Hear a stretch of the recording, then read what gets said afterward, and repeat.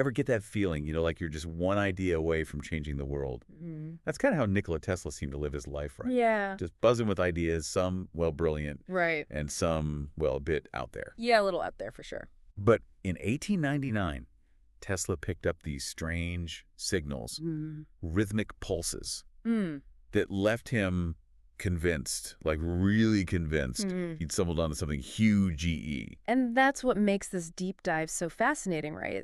Yeah. We're tackling not just Tesla, the genius inventor, but Tesla as this cosmic detective. Oh, wow. Chasing after signals that could totally rewrite what we know about, well, everything. Exactly. Okay, so we've got excerpts from these old articles. Okay. Tesla's own writing. Wow. Even a scientific paper that it throws a whole new light on these signals. Really? So are you ready? I am. Let's do it. All right, we're diving deep into the mind of Nikola Tesla to see if he really did pick up a message from another world. And to understand why Tesla, immediately jumped to extraterrestrials, But yeah. we need to understand the world he was living in. Right. Forget smartphones, forget Wi-Fi. Right. Back then, even sending a message across the Atlantic, that was a big deal. Right. No pressure, Tesla. Just invent the future of communication, why don't you? But seriously, this guy, he was a rock star. He was. Born in 1856. Okay. Tesla was this Serbian-American engineer who he basically gave us the modern electrical grid as we know it today. That's right. You know how we rely on electricity for, everything? Pretty much, yeah. Thank Tesla's AC system for that. It's amazing, isn't it? He was, battling Thomas Edison at the time. Oh, wow. And his DC system. Can you imagine, the scientific showdowns? I know. But Tesla's AC system won out. Wow. With inventions like the induction motor. It proved to be, way more efficient, more powerful. It was a total turning point. A victory that, lit up the world, literally. Talk about a bright idea. But Tesla didn't stop there. Oh, no. He was always tinkering. Yeah. Always pushing the boundaries. Constantly. He created the Tesla coil. Right. This incredible invention. Yeah. That shoots out those, lightning-like sparks. Have you ever seen one? Oh, yeah. Yeah. You might have even seen one, at a science museum. Yeah, they're amazing. And those coils weren't just for show. Right. Tesla used them to experiment with wireless power. Wow. Even wireless lighting. Really? Yeah, he envisioned this world where energy just flowed freely, wirelessly, across vast distances. He's just basically trying to beam power like something out of Star Trek. I know. But to truly understand how far Tesla's vision went, we need to head west. Okay. To Colorado Springs. Okay. In 1899. Okay. That's where he built this lab to test his wildest ideas. Right. And that's where those mysterious signals really enter the picture. And what's so intriguing is that these weren't just any signals. Right. Tesla was hearing these really distinct rhythmic pulses, unlike anything he'd ever encountered before. Okay, now we're getting to the good stuff. Right. So Tesla's in Colorado Springs. Yeah. Surrounded by these giant coils. Right. Hearing what he believes are signals from space. It's incredible. I know. Yeah. So what was going through his mind? What did he think he had stumbled upon? To understand that, we need to look at some of the other projects he was working on at the time. Okay. Things like, his grand vision for Wardenclyffe Tower. Right. And his theories about harnessing cosmic energy. Okay. And that's where we'll pick up in part 2 of our deep dive. Tesla's move to Colorado Springs, it was a turning point. Right. Not just for his career, but for this whole mystery as well. I see. You see, Tesla wasn't just dabbling in wireless power. Yeah. He was swinging for the fences, Yeah. aiming to build a system that could transmit power globally. And this is all happening before cell phones. I know. Before the internet. Yeah. Even before radio was really a thing, right? Exactly. Tesla's lab in Colorado Springs, it was something out of a science fiction novel, really. Oh, yeah. He built these massive coils, even bigger than the ones that he used for wireless lighting. Wow. And began experimenting with transmitting power wirelessly on a much larger scale. Yeah. We're talking about generating artificial lightning bolts, millions of volts strong. No wonder people called him a mad scientist. But amidst all these sparks, right? Yeah. And grand experiments. Right. How do those mysterious signals, how do they fit in? Well, remember, Tesla was also building Wardenclyffe Tower during this period. Right. It was supposed to be like his masterpiece, Oh, wow. This gigantic structure designed to transmit power wirelessly across the Atlantic, maybe even around the world. It's such a shame it never got finished. Like, can you imagine a world powered wirelessly by Tesla's inventions? It's incredible. Classic case of ambition clashing with reality, right? Yeah. The project was just, incredibly expensive. I see. And Tesla's financial backer, J.P. Morgan, eventually he pulled the plug. Talk about a power cut.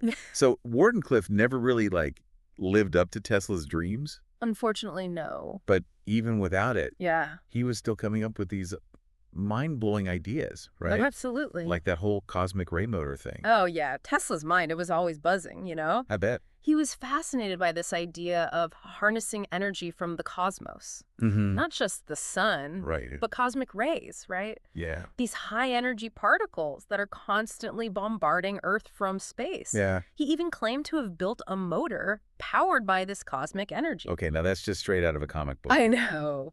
But hey, this is the guy who invented the AC system, right? True. So who are we to say it's impossible? Exactly. But back to those signals he picked up in Colorado Springs. Mm-hmm. What makes them so mysterious? It's not like he was the only one listening to the radio waves back then, right? That's the thing. He practically was the only one. Oh, wow. Marconi was just starting out in Europe. And there were no other comparable wireless stations, in existence. I see. So when Tesla heard those signals, those distinct rhythmic pulses, Right. he knew they weren't coming from any known terrestrial source. Okay, now I'm starting to see why Tesla thought he was picking up a message from, E.T. Exactly. Wow. Imagine being Tesla in that moment. Yeah. Alone in his lab, surrounded by, crackling electricity. Yeah. Hearing these signals from the unknown. Yeah. It's like something out of a movie. It really makes you wonder, Right. what if there was more to it Yeah. than just, static and interference? Yeah. What if Tesla really did, intercept a message from another world? Right. I mean, it sounds crazy, but... That's where our modern understanding of the universe comes in. Okay. And why sometimes, even a misinterpretation can lead to these fascinating discoveries. Okay. You see, there's a scientific explanation for those signals. Okay. One that involves a celestial body much closer to home. Closer than aliens, but further than Colorado Springs. Yes. I'm intrigued. Tell me more. Okay, so I've got Tesla hearing what he believes are, alien messages. Right. But you're saying there might be a simpler explanation? Maybe, yeah. Something closer to home than another galaxy? Much closer. Remember how Tesla was picking up signals in the kilometric range? Right. Well, it turns out that Jupiter, our solar system's biggest planet, Right. it's like a giant radio station What? broadcasting in those exact same frequencies. Wait, Jupiter has its own radio show? What's it playing, Space Jams? Not quite. Think of it more like a powerful hum. Okay. A natural phenomenon caused by charged particles interacting with Jupiter's magnetic field. And get this, one of Jupiter's moons, Io, actually makes these radio signals even stronger. So it's like Io is, cranking up the volume on Jupiter's radio transmitter. That's a great way to put it. You see, Io is volcanically active, spewing out charged particles that get caught in Jupiter's magnetic field. That's like a giant electrical circuit, boosting those radio waves and sending them out across space. Okay, but wouldn't something block those signals before they reach Earth? I mean, we can't just, tune into Jupiter on our car radio, can we? You're right. Our atmosphere, it usually acts like a shield, blocking most radio waves in that frequency range. Yeah. But here's the catch. There are these, windows in the ionosphere, that layer of our atmosphere that, often blocks radio waves. Right. And under certain conditions, like during periods of low solar activity, these windows open up, allowing some radio waves to slip through. So Tesla might have just gotten lucky. It's possible. With some good cosmic timing. Yeah. Jupiter's blasting out its radio show. Yeah. A window opens up in Earth's atmosphere. Right. And boom, Tesla thinks it's aliens. It's entirely possible. We know that 1899, when Tesla was in Colorado Springs coincides with a solar minimum. Okay. A period of low solar activity. So the conditions were, just right for Jupiter's radio waves to reach Earth. Talk about an astronomical coincidence. But it kind of makes you wonder, even if it wasn't aliens, Tesla was still, like, way ahead of his time, right? Absolutely. I mean, he was picking up radio signals from another planet in 1899. I know. It's incredible. He might not have known it was Jupiter, but his observations were still, groundbreaking.